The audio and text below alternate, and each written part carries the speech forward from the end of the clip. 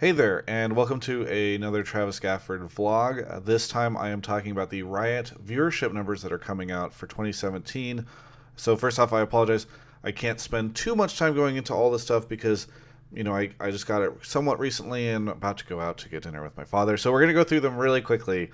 And I'm just going to highlight a couple of things because the infograph that is out, which I will link in the description, and for some reason it's too tall for me to be able to edit easily into this video, has a lot of data on it, and maybe some of it is interesting to you guys, like how Sneaky had the highest damage per minute at some point in time during Worlds, during Worlds. But actually, I just want to focus on the viewership numbers, which I find to be most interesting, because they release these every year.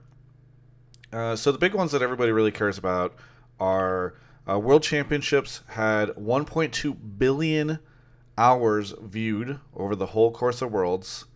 The peak viewership, according to Riot, was 80 million. But unusually, this always occurs during finals. This time it actually occurred during semifinals during SKT and RNG. We can talk about why that is in a second. And then, interestingly, 57.6 million people tuned in for finals. You might notice that there were more people at peak during semifinals than there were for all of finals, which is interesting indeed. So, because we only have the highest levels of production here at the Travis Gafford Esports Studio, I wanted to show you guys a brilliant little document that I made to compare this, right? Because this is just a notepad. Because if you are thinking about the numbers that they show you in the infograph, you're probably really curious how they compare to last year. And here we see that there's actually some very interesting stuff that has happened. So first off, let's talk about MSI, because MSI was revealed in this infograph, and I forget if they revealed it in 2017 or not so far, but MSI 2016, peak 6 million, average 2.3 million, unique daily impressions 202 million, and this is where you will start to see some interesting stuff. Riot is seemingly releasing, kind of at their own whim, different numbers, right? Because whenever you are comparing any kind of information, you kind of want to compare across years, and it's useful to have the same metrics involved. But if you look at MSI, we don't have in 2017 the peak viewership for what MSI 2017 was, and we also don't have the average impressions. In fact, the only thing we have are total unique viewers, which is 364. So you can see that those are up by a significant amount from last year, 202 to 364. That's a crazy jump, by the way. Anybody that is producing things year over year would be super happy to see that kind of viewership jump. But it is really strange, by the way, that we don't see the peak viewership or the average daily viewership, or I think it's average across the whole event, right? On average, normally 2.3 million were people were watching in 2016 at any given time during MSA 2016. They don't have that in 2017, so it's just odd that they don't show that. And so maybe you think like, okay, well now all they want to go through is possibly, these total unique viewers, but then later on they show Rift Rivals numbers, and they show peak concurrence and daily unique impressions here, but not here. So I don't really understand why that was done. Like we see total unique viewers here, but we don't see daily here. But then like those numbers come back here for Rift Rivals. So it just seems oddly selective, and I don't really understand the reasoning in approaching it that way. But the story there is MSI is up by that one metric, and significantly up, by the way. It's worth paying attention to. So the World's numbers are super fascinating this year because they have seemingly been supercharged by China, right? So if you remember last year, Worlds was in the US and not at optimal times for the Asian time zones. This time the Worlds was in China, which allows it to be pretty much within all the Asia time zone, which I don't know if any numbers have ever been released, but it's pretty obvious, by the way, that Asia is where the majority of the player base is. And so if you're airing content at primetime hours for that audience, guess what happens? I already told you the numbers for this year, but let's kind of compare these.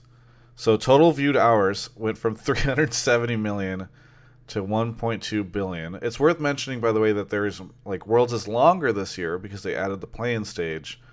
But you could kind of assume that the play-in stage, which was the least popular part of Worlds, did not account for basically the numbers going bonkers, right? Like 370 million to 1.2 billion. That is a crazy jump.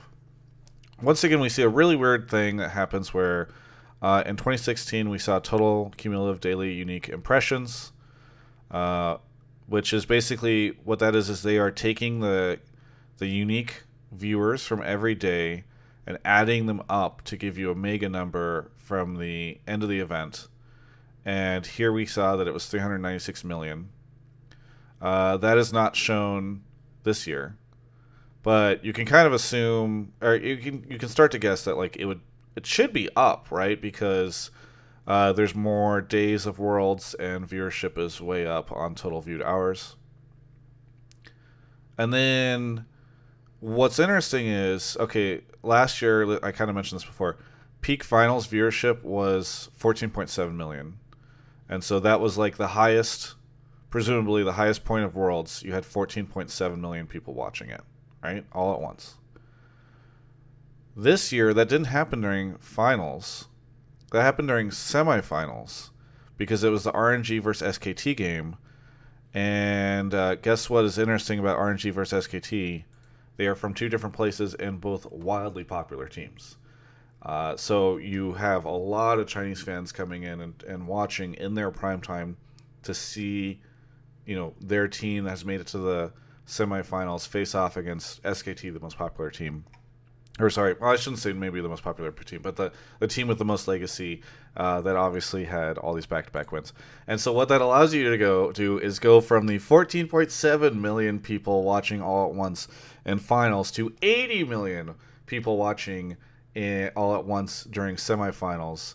Fascinatingly, though, you had 80 million people watching all at once in semifinals, but if the infographic, if I'm interpreting it the correct way, the use like peak viewership for finals, peak viewership for semifinals was over the amount of people that entirely tuned into finals, right? In finals, you only had 57. I say only, but 57.6 million people tuned in over the whole event, which is less than the peak amount, the highest number you saw during all of semifinals. So that's a fascinating number, by the way, and worth noting that we saw finals unique viewers go from 43 million to 57.6 million. So more people, a significant amount more tuned into finals this year. So the big thing to pay attention to, as I'm clicking back and forth between Notepad and me, is that we saw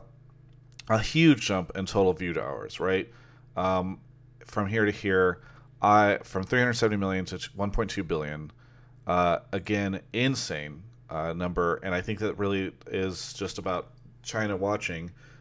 Some more questions kind of about why Riot is not showing all the same numbers across all the different events and why they use different metrics here and there. Probably just cherry picking the stuff that makes them look the best.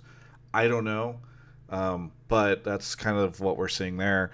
And then I think also one thing to note is that the crazy numbers that we saw, I'm very interested to see how Riot handles this next year, because I feel like there's a good chance that because Worlds is not in China next year, presumably, I mean, it'd be surprising, let's say, if they put it back-to-back in China, that we will see some numbers dip.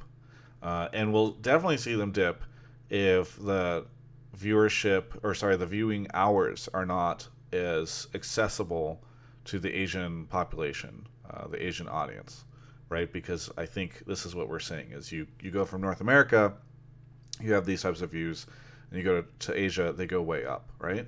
And maybe an indication that League is still on the up and up across the world, because maybe you have more people watching and you have more people playing, potentially, but definitely you saw more people watch Worlds this year. So very interesting stuff. Would love to sort of talk to Riot more about these numbers and what happened there, and they were able to give me this infographic ahead of time. and I'm going to release this video basically when I'm allowed to, when the infographic goes live. What often happens is I propose questions and this type of thing, and then they'll answer it in a blog post I didn't know they were posting. So we'll see what happens when this video goes live. Maybe they've answered some of these questions already, but I just wanted to share these numbers with you and kind of share my thoughts on them really quickly on my channel. Anyway, thank you so much for watching. If you enjoy my content, feel free to subscribe. Please do. That actually really helps me out a decent amount, not just in getting people to come back, but also right here. You know what? This is actually quite difficult. Yes, right here. There's a support page for me with Patreon information and other cool things. So if you want to help support me, you can do so there, because Lord knows you're all running ad block. Anyway, thanks for watching. Have a good one. Goodbye.